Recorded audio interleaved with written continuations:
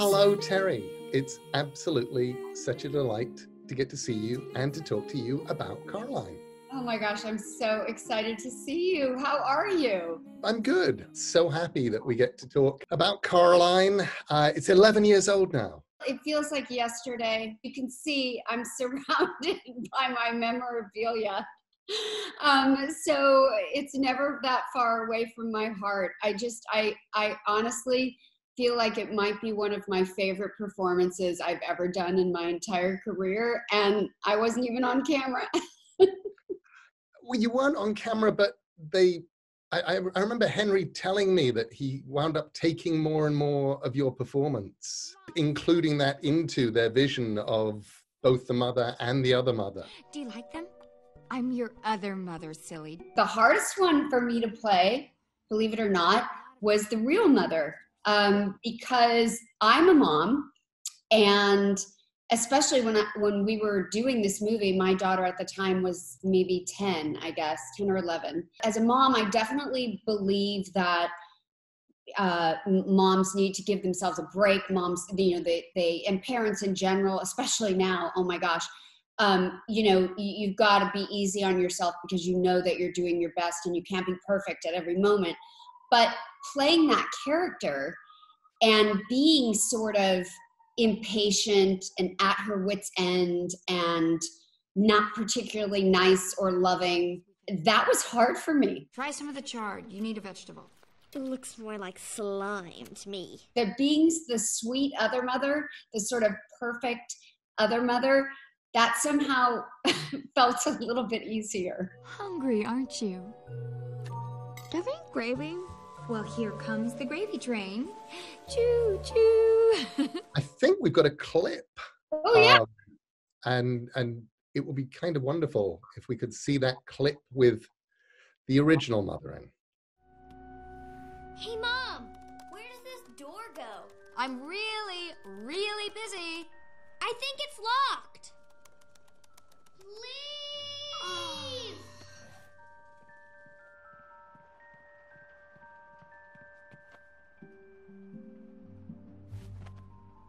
Will you stop pestering me if I do this for you? Fine.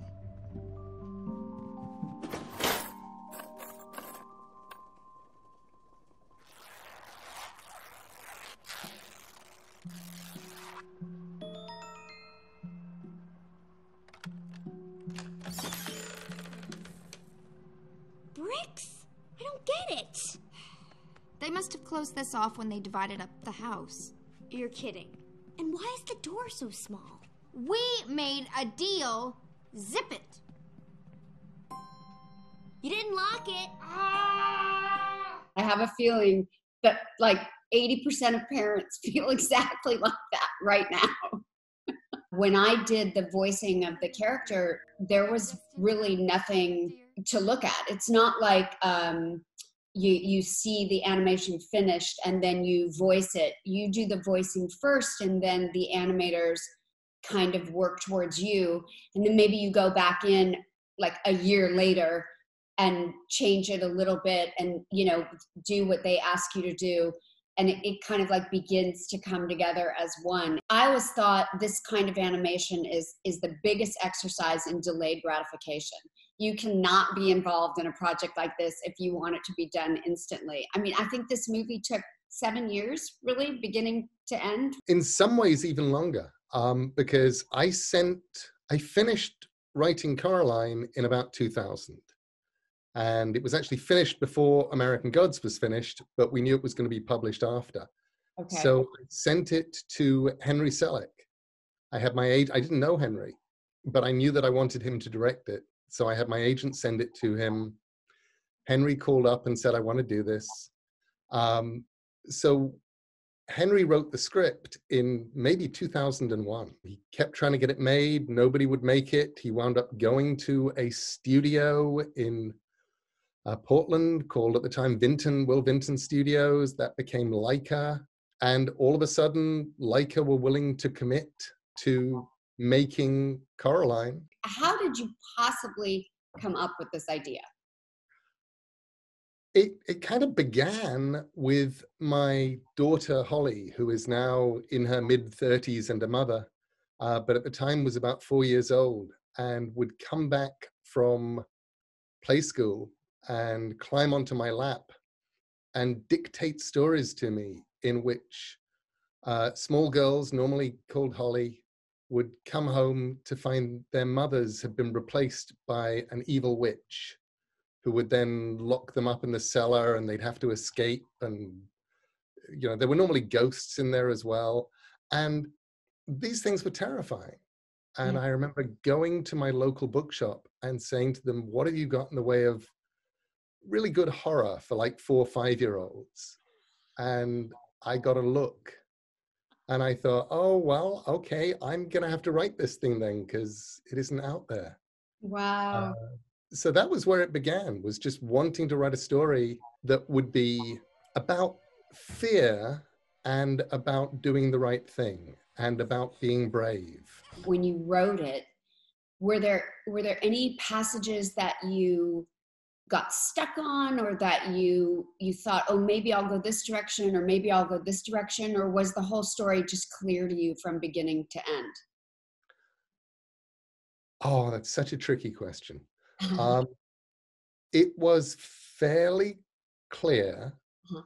However, I wrote the first couple of chapters, showed it to my editor in the UK, in the publishing house I was at. He read it. He said, it's absolutely unpublishable. And I said, why? And he said, well, and this was 1991, I guess. He said, it's, you're writing for adults and children, and there's no way we can publish that. And it's horror for children, and that doesn't exist. And I don't know how we would bring this book to market. And I, very shortly after that, moved to America. And this was a book that I'd been writing in my own time, and now I didn't have any of my own time left. So I stopped writing it for, I guess, about 6 years. Wow. And then one day I looked around and realized that I now had a daughter called Maddie, who was heading for the age that Holly had been when I started writing Coraline for her, and that if I didn't actually finish it, then there wouldn't be a book. So I sent what I had to my current editor in America, and she read it and she phoned me up and she said, what happens next? And I said, give me a contract and we will both find out. Wow. I think I'm incredibly lucky that it did work. I think I was also very lucky that the book had such a voice that when I went back to it, it was there and ready and I could just carry on. There was so much stuff that I knew from the beginning. I had the other mother in my head from the beginning. I had the door, which I stole from a door in my childhood house that had bricks behind it. I had the black button eyes and the well. Where did the cat come from? The cat came from partly the fact that we weren't allowed any pets in the house we were living in, which was actually the house I set Coraline in. And I missed having a cat. I really wanted a cat. And while I was sort of in the early stages of putting the story together in my head, I remember I was driving to the railway station and passed a field with a black cat in it. And it just looked like a patch of night. And I thought, I'm having you in my book. Oh, that's so sweet. The next clip that we've got actually is probably you as the lovely other mother. Okay. You as her. And she, where did you get her voice from? Because it's so sweet. She is so alluring. Working with Henry on the voices was, spectacular. I mean, he's an unbelievable director and artist and communicator, but surprised me from what I anticipated. I think, when you go into doing animated projects, cartoons, movies, it's easy to think about doing, some little squirrel voice or something really weird or high, like you're on helium or something, that some crazy goat, something. But he really wanted it to be real. He wanted the emotion to be real. He wanted the voice to be real. And I think when I thought about creating the nice other mother, I tried to just remove every sound wave of anything anxiety. Everything was just ease. Her voice is like the oral equivalent of a hug. You're just being embraced by this lovely, sweet 1950s Donna Reedness. It's magic. Everyone also needs right now. Everyone also needs a hug right now. Possibly not from another mother with black buttons for eyes, though. Possibly not. One Halloween a few years ago, I dressed up as the other mother, and then we had some people over, and I made roast chicken. So you could tell I'm a pretty big fan of this movie and chicken. You could stay here forever, if you want to. Really? Sure, we'll sing and play games, and Mother will cook your favorite meals. There's one tiny little thing we need to do. What's that? Well, it's a surprise. For you, our little doll.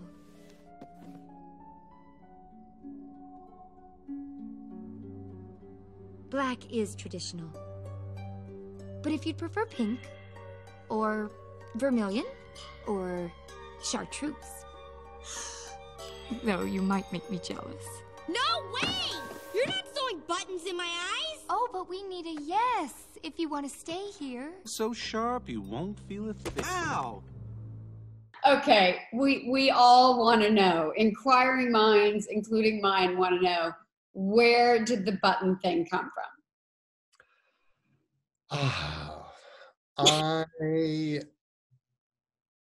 If I had a time machine, I wouldn't be going back and buying sort of, Apple. land in Manhattan or Apple stock or whatever. I would be going back to me in about 1990 in Nutley in Sussex in England.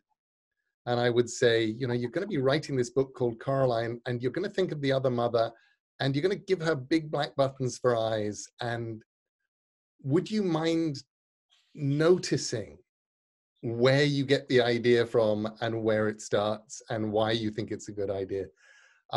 Because people are going to ask you about it for the rest of your life. I remember lots of things. I remember the door. I remember the building. I remember plotting a lot of stuff. But the idea that the other mother, that there would be something weird about her eyes, seemed incredibly natural. Normally, films come out and they kind of fade away. Coraline just feels like it gets bigger and more important with every year that passes. Friends of mine with young kids that are obsessed with the movie, they'll say to me, can you leave a message on their answering machine? Well, nobody has an answering machine anymore, but you know what I mean, on their voicemail, can you leave a message in the other mother's voice? And so I do that a lot. Mostly my go-to one is I'll just say, you can stay forever if you want to. And then they're like, ah! That was terrifying. Your daughter was in it, wasn't she? She was, which is such a funny little, it's the only acting thing. She's a writer, actually. She's just graduating from college this year. But it's the only acting thing she ever did. But it was a very cool moment, because I had asked Henry, would it be fun? Is there any little thing that my daughter could do? And so he thought about it, and he actually made her audition for like an hour on the phone. He had sent her a lot of different little characters, and he settled on allowing her to be the firefly in Coraline's bedroom when the fireflies are flying around and they're going, Coraline, Coraline, Coraline, Coraline. That's my daughter. Hello, Coraline. Hello, hello, hello, hello. So I think our next clip, things are going to start to get a little bit spooky. They say even the proudest spirit can be broken with love.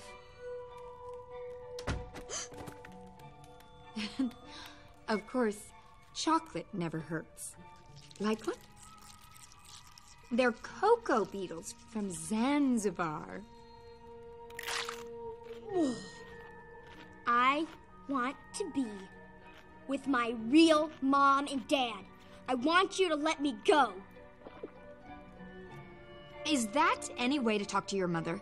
You aren't my mother. Apologize at once, Coraline. No.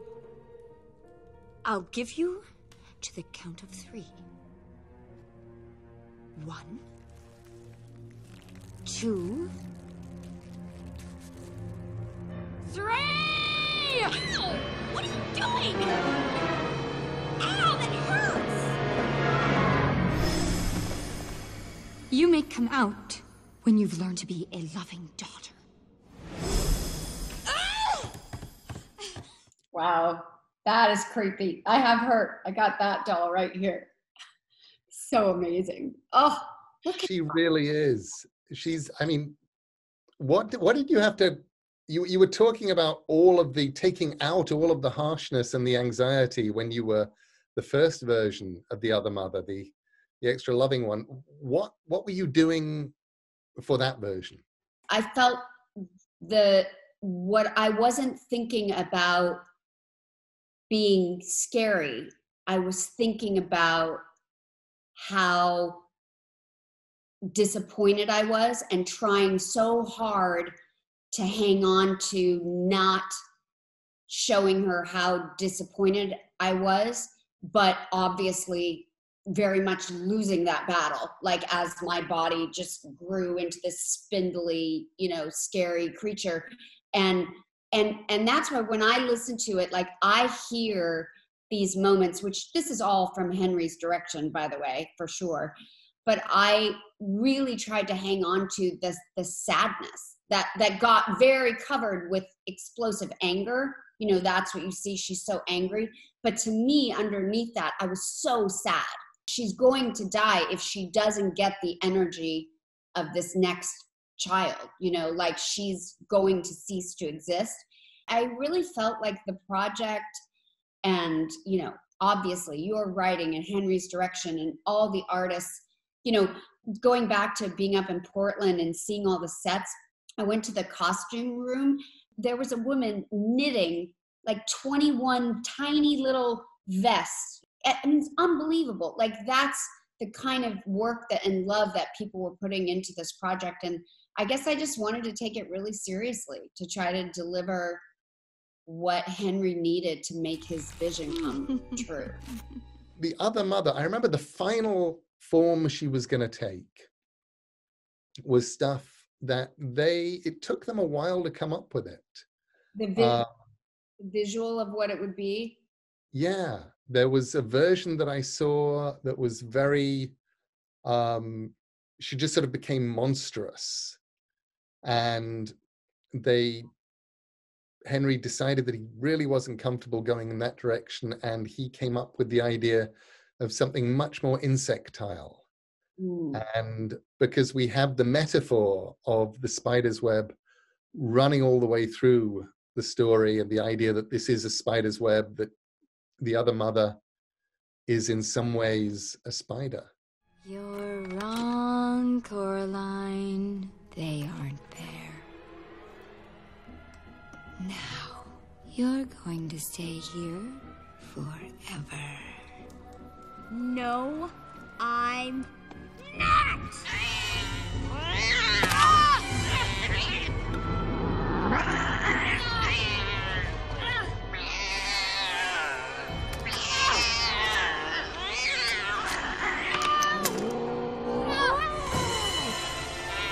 You horrible cheating girl!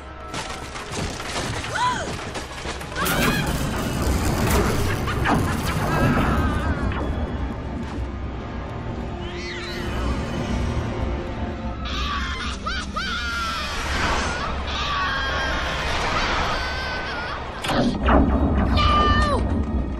Where are you? You selfish brat!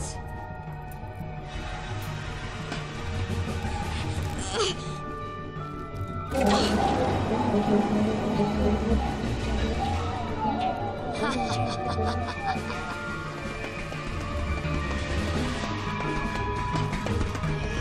dare disobey your mother!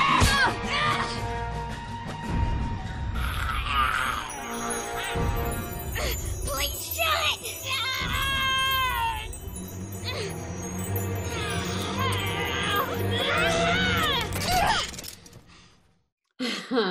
Whoa.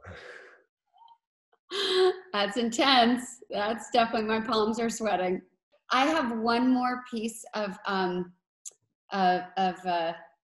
memorabilia. Can I go get it? I'll be right back. Absolutely. It would be a very bad thing if she had disappeared off into the other world and was never seen again. Way downstairs. Come back up. So I know that people didn't think that we would be friends, but in real life, we're actually friends. This is my cat, Friday. And Friday is a glorious, incredibly Coraline cat. That final moment at the end where the cat disappears and people still come up to me to this day and go, what does that mean? Have they really left the other world? What's going on? And Well, I'm like, I cannot tell you. Coraline too. I promised for years that there will be a Coraline 2 as soon as I come up with an idea for a story that is even better than Coraline 1. Oh, well, that's going to be hard to top. But I look forward to it. And the good news is, it doesn't matter how much I age because it's just my voice. It is the magic. It's the Simpsons magic. You can just carry on forever. We can bring back the other mother. Actually, every now and then I meet people who are like, I saw Coraline and it traumatized me. I slept with the light on for 4 years. How could you do that to me? So, but most people weren't traumatized. Sorry. It's been a special presentation, a gift to you from Entertainment Weekly. I'm Neil Gaiman and I made Coraline, and Teri Hatcher voiced Coraline, and it's been such a delight getting to talk to you. And if you haven't seen it, go check it out because you won't be sorry.